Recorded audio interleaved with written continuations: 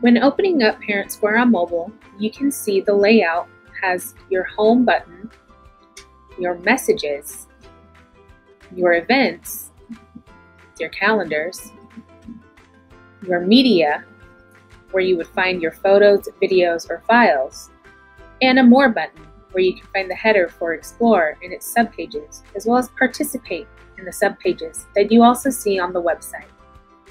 When you click the plus button in the right-hand corner, you'll open a new message. When you click on Message, you can begin to type in the name of the person that you want to send the message to. Once you begin typing, their name will pop up.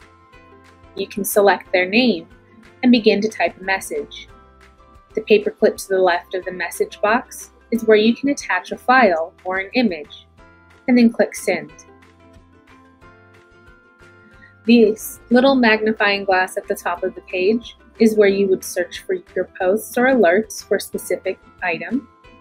And when you click the three lines in the upper left-hand corner, it takes you to another menu where you have students, your schools, your students' classes, your account, your about information of the app,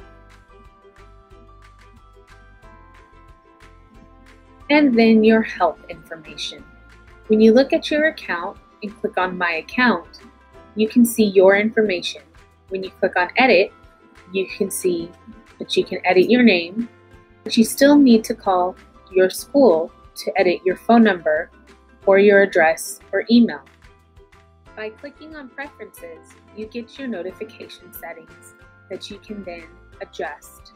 You can toggle the button to automatically add your events to your calendar and click Accept. You can click Notification Settings to adjust which notifications that you receive on your phone for the schools and the district. You can also adjust them for your email and your text, as well as your school alerts. And that is how you use the mobile app for ParentSquare.